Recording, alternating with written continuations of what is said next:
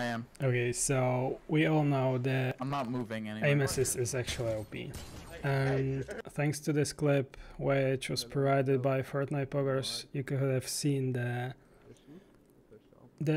aim assist that actually exists in game is kind of overpowered but the question is like how should it be dealt with, you know? And the problem is that the aim assist does not, I wouldn't say that it helps you like that much. The problem is that it helps you even if you don't see the target.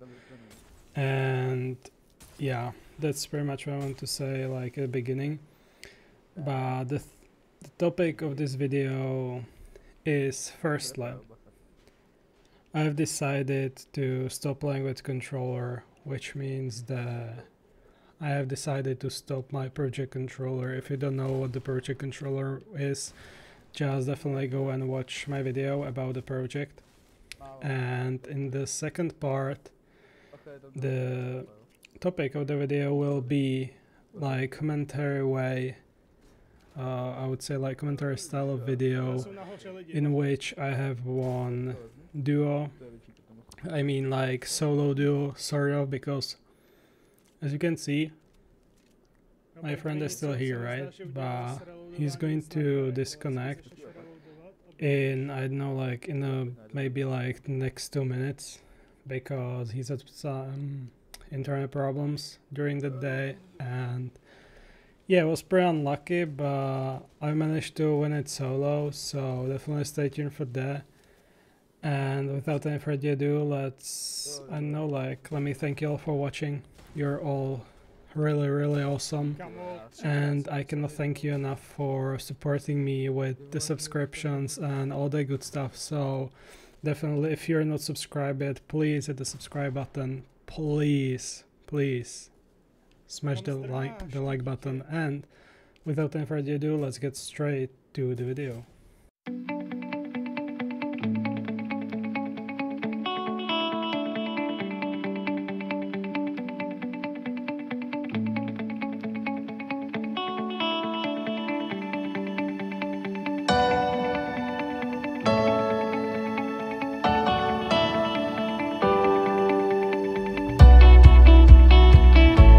Okay, so let me start off with why did I decide to stop playing with controller. The reason for it is the project I've been planning on doing did not really go as I planned, because I've gotten a lot of feedback from you guys that you don't really enjoy this particular project. And since you don't like it, then I wouldn't say that I don't have like any reason to do it, because that would be a total lie. But I mean, like, I enjoyed it, right? Don't get me wrong, but when I looked at the statistics, like what you were saying to me and what you were like whispering me in game and stuff like that, then I've decided to drop the project and continue doing all the funny videos, like finding some random funny kids or killing some random people in random squads, duos or whatever.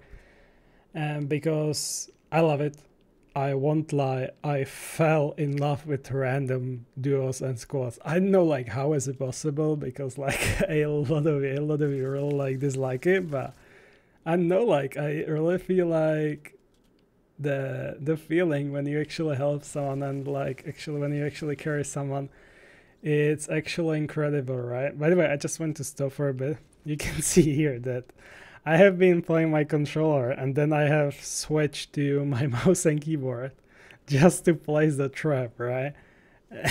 Yeah, that's kind of a problem, you know, like I've been playing with for 3 days with controller by this time, and I still didn't know how to place the launch pad, right?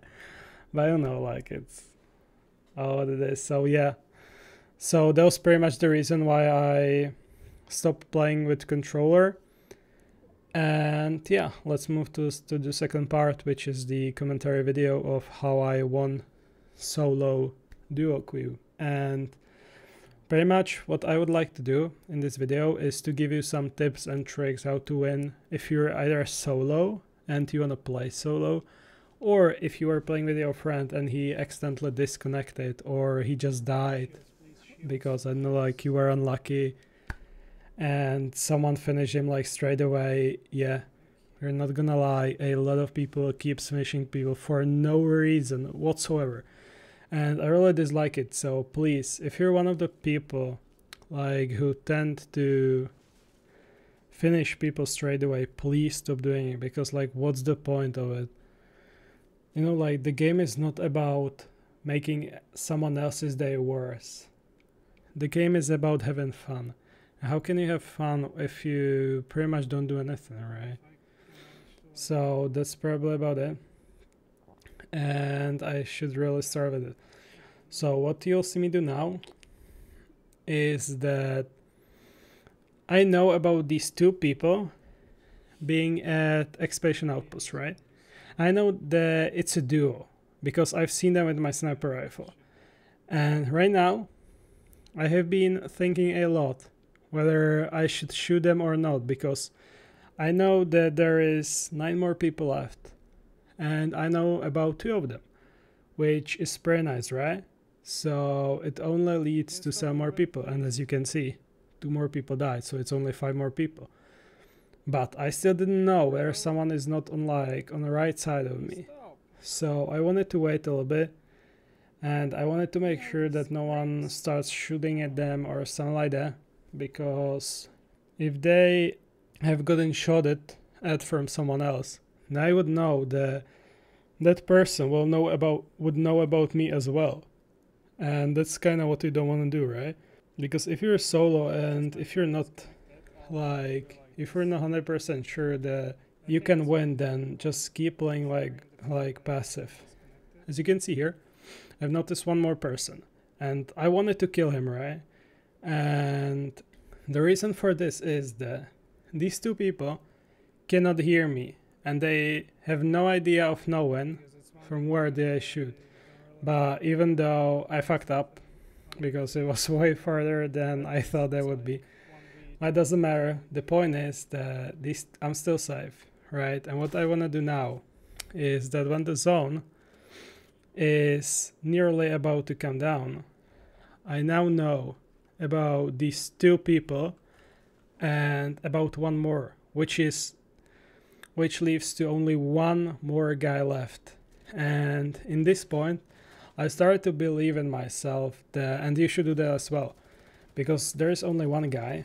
And if you get third-partied, then you can protect yourself against 1 guy, right? Like, 1 guy is not that bad, you know, like, well, let's just say being attacked by 1 guy doesn't really do anything, because you can build a wall and do nothing. You can see that I am able to build a wall against 2 people at the same time, and that's basically the point, right? So what you want to do in this situation when you get constantly spammed at, you wanna build your stairs towards the target location in case they have broken through your wall as they did right now. Because if they would have fired RPG and break the wall, I would have died if the stairs weren't there, right? But like this, the stairs would have blocked the RPG anyway.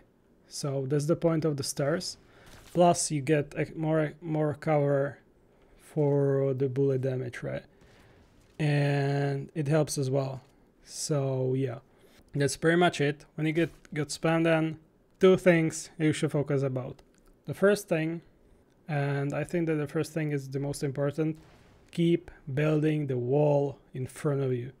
Keep doing that. If you have the wall, the second most important thing, I mean, build the stairs towards your enemy, because it's another wall. And right here, you could have seen that I have been okay for the entire day of the fight.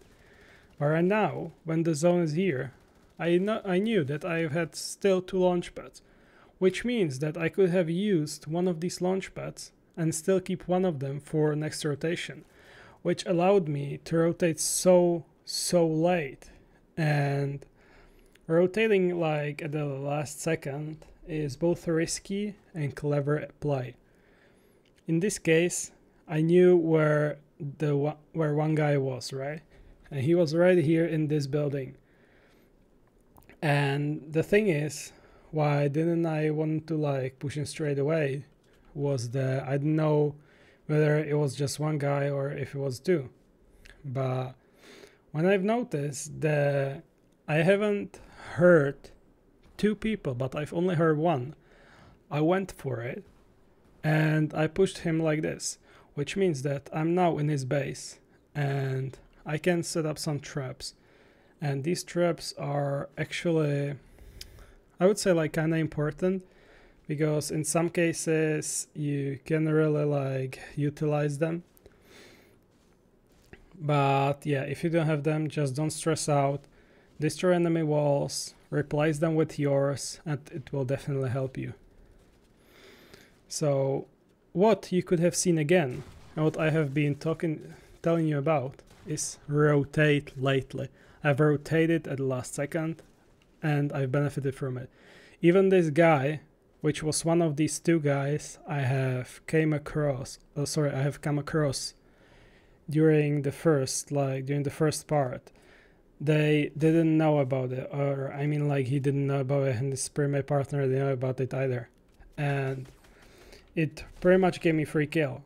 And what you want to do at the end, if you don't know how many people are there, if you're not sure, just play it safe. Don't do this what I have just done. Just play safe like this, place the wall and block the other enemy, and that's pretty much all you have to do to win. It is not that hard. So if you think it's hard, watch this video, do what I've said to you to do, and yeah, peace. I'll definitely thank you. I would like to thank you all for watching once more.